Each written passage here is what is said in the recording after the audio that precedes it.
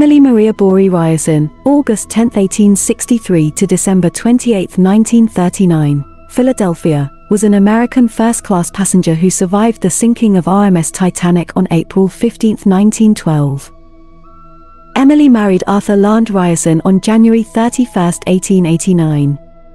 They had 5 children: Susan Suzette Parker Ryerson, August 3, 1890, Arthur Ryerson, Jr., 1891 to 1912, Emily Ryerson, October 8, 1893 to June 25, 1960, Ellen Ashford Ryerson, 1895 to 1973, and John Jack Ryerson, December 16, 1898 to January 21, 1986.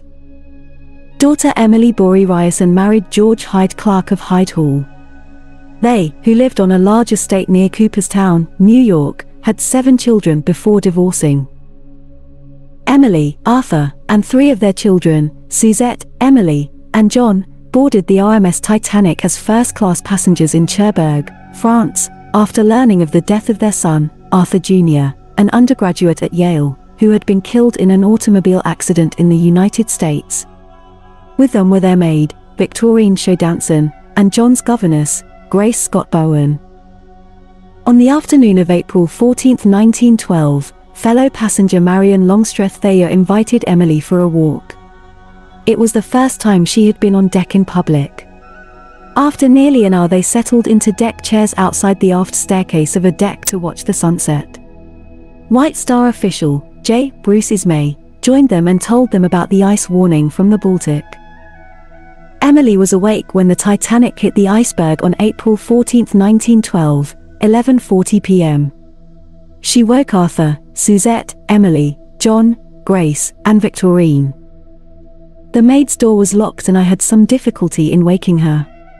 By this time my husband was fully dressed, and we could hear the noise of feet tramping on the deck overhead. He was quite calm and cheerful and helped me put the lifebelts on the children and on my maid. I was paralyzed with fear of not all getting on deck together in time, as there were 7 of us. I would not let my younger daughter, Emily, dress, but she only put on a fur coat, as I did over her nightgown. Emily and her family went to a deck and stood there for fully half an hour. She, Suzette, Emily, Victorine and Grace stepped into lifeboat 4. John was initially not allowed in, however, Arthur stepped forward and said, "Of course, that boy goes with his mother.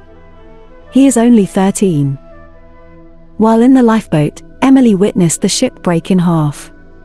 They were rescued by RMS Carpathia at about 8 a.m. on the 15th. Emily, Suzette, Emily, John, Victorine, and Grace survived, but Arthur perished. His body, if recovered, was never identified. Emily built the Ryerson Mansion at 2700 Lakeview Avenue in Lincoln Park, Chicago.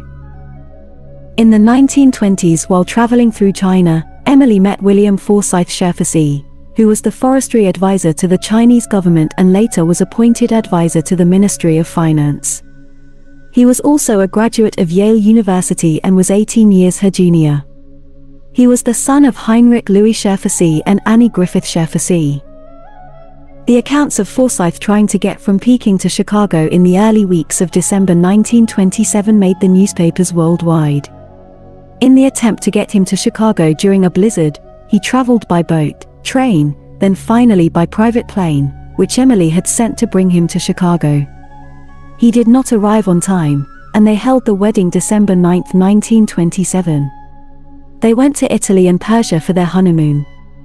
They traveled throughout their marriage, and settled in Saint-Jean-Cap-Ferrat on the French Riviera where they built Villa Bontoc. Their next-door neighbor was the noted author and playwright, Somerset Maugham. In December 1939, while in Hawaii, Emily fell and broke her hip but insisted on continuing the trip. In Uruguay she suffered a fatal heart attack and died on December 28, 1939. She was buried in Lakewood Cemetery in Cooperstown, New York. Thank you for listening, and if you would like to hear more biographies, please leave a comment below and perhaps give a thumbs up and subscribe to help my channel. Thank you again for listening.